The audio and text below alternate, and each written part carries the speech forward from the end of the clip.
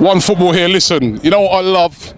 That anywhere you go in the world, any football match you go to, you'll always see Celtic fans. Yeah, of course. Celtic fans are always in the building. Got to represent. Got to represent.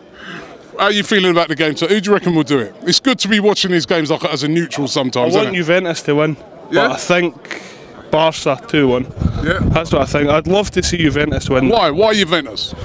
Pirlo. Yeah. God. Pirlo and Tevez.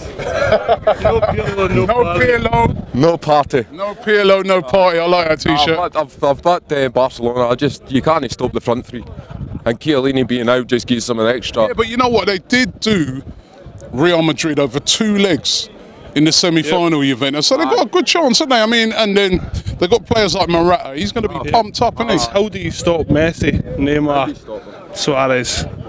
I know our Arsenal or Celtic probably break his legs, but over it you can't do that. Sorry. But no, it's like you stop one, you've still got 2 to worry about. So Messi's just a magician. I fancy Juve scoring, but I just can't see it past Barcelona. But it should be a cracking game. Well, listen, it's always great to see some Celtic fans in the house.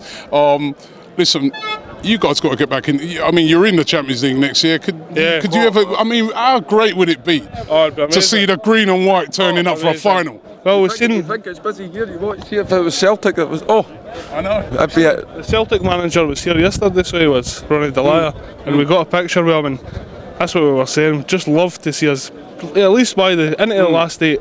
Into the last 8 would be brilliant to see Celtic there. Never know. Maybe against Arsenal next year. That'd be the easy, John.